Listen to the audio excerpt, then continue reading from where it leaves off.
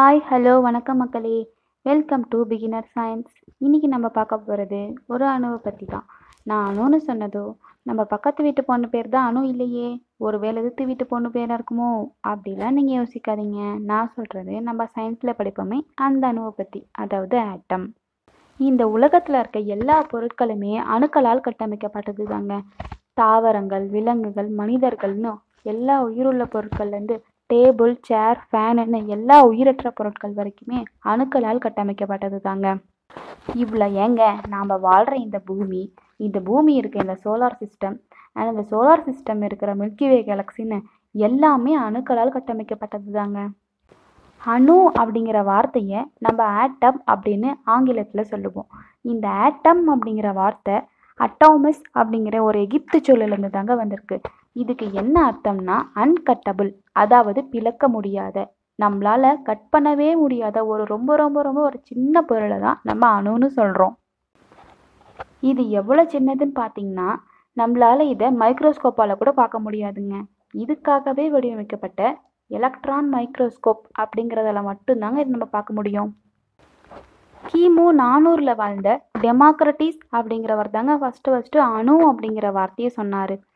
Wait இப்போ எதுக்கு நீ இதெல்லாம் எங்கள்கிட்ட சொல்லிட்டு இருக்க தேவையில்லாமல் அப்படின்னு கேட்குறீங்களா? அது ஏன்னு நான் சொல்கிறேன்.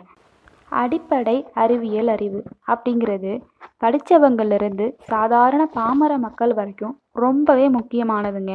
நம்மளோட அன்றாட வாழ்க்கையில் நம்மளை சுற்றி நடக்கிற ஒவ்வொரு நிகழ்விற்குமே அறிவியல் தாங்க காரணம்.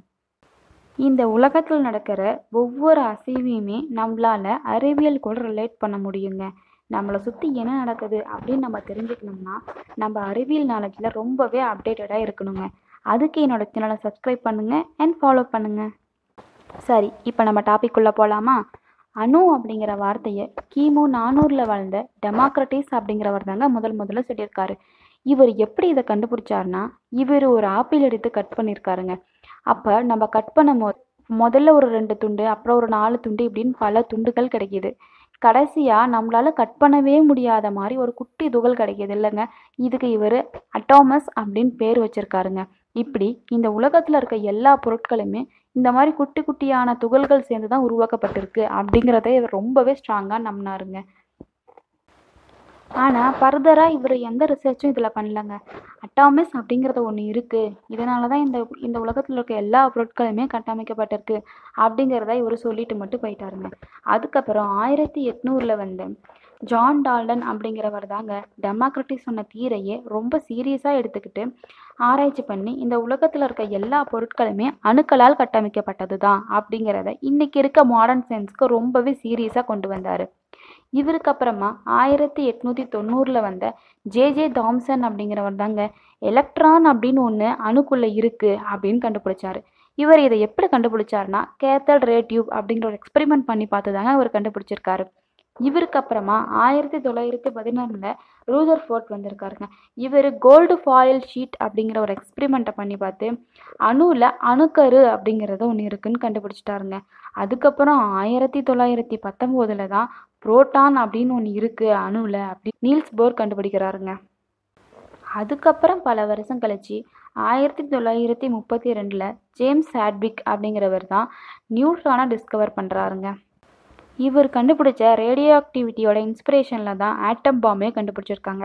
இதுக்காக இவர் 1935 நோபல் ப்ரைஸும் வாங்கியிருக்காருங்க. இதுக்கப்புறம் நம்ம உடல் செல்களால் ஆனதுங்க. அப்போது அணுக்கும் செல்லுக்கும் என்ன டிஃப்ரென்ஸ் அப்படின்னு உங்களுக்கு ஒரு டவுட் வரும். நம்ம உடலில் இருக்கிற ஒவ்வொரு செல்லும் நம்ம உடலில் மொத்தமாக எவ்வளவு செல் இருக்கோ அந்த அளவுக்கான அணுக்களை ஒரு செல் பெற்றிருக்குமாங்க. அதாவது ஒரு செல்லில் 100 ட்ரில்லியன் அணுக்கள் இருக்குமாங்க.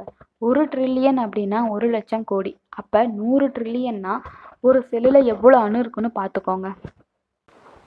இந்த அணுவில் எலக்ட்ரான், புரோட்டான், நியூட்ரான் அப்படின்னு 3 வகையான சார்ஜஸ் இருக்குங்க. இதில் எலக்ட்ரான் அப்படிங்கிறது மைனஸ் சார்ஜையும், புரோட்டான்ங்கிறது ப்ளஸ் சார்ஜையும் பெற்றிருக்குங்க. நியூட்ரானுக்கு எந்த விதமான சார்ஜுமே இல்லை.